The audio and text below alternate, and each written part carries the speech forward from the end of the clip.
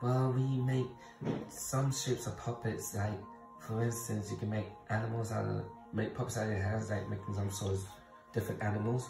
But not only with your hands. No? You could use body parts too. Yeah. Wow, and had you ever done that before? Well, it's like a first. It's like, you know, next steps and how to create a puppet.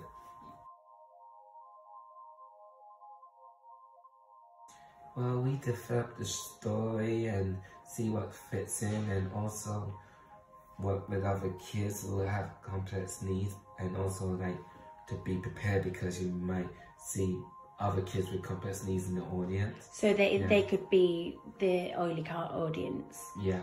Okay, so, and how long was the rehearsal process? Well, 4 weeks, really. Yeah.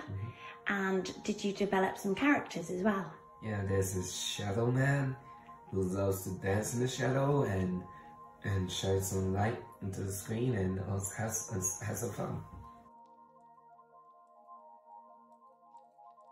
So you opened the show at Arts Depot in Finchley.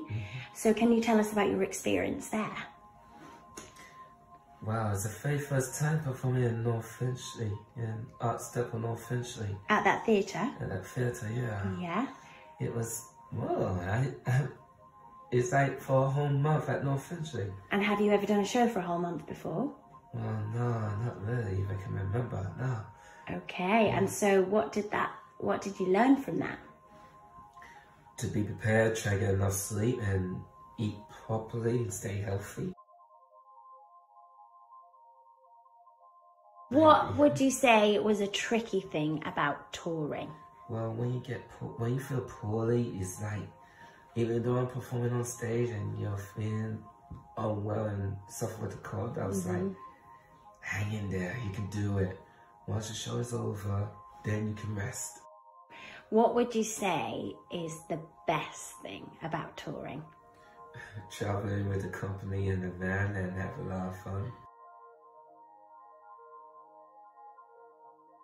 It was a privilege, and wow, we enjoyed working with them. It was outstanding, and we enjoyed it. Yeah? I'm so proud of being creative and creating the show and working with Oily Cart. Yeah.